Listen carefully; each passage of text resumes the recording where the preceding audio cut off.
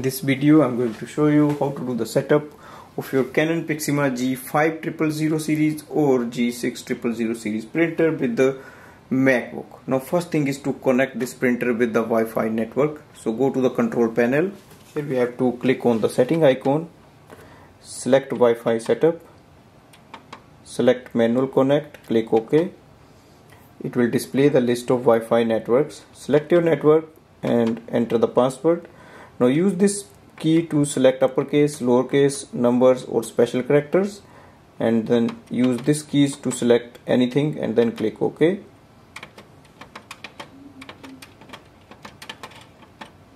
To apply the password, press and hold the OK button. Once printer is connected, you will see the signal on the screen. Now go to your MacBook. First thing is to download the drivers. So open the web browser and type in Canon IJ setup.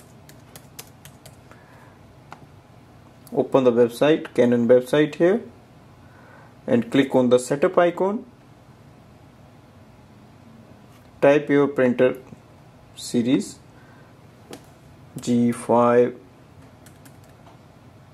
Now type in your printer model G50.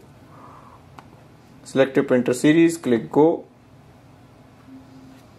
Now click on the start button.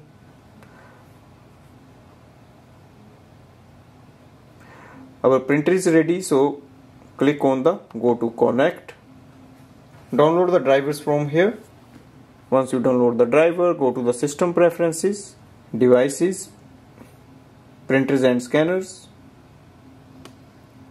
and you should be able to see your printer here, Canon Pixma G5000 or 6000 series printer, and you can start using it for wireless printing and scanning from here.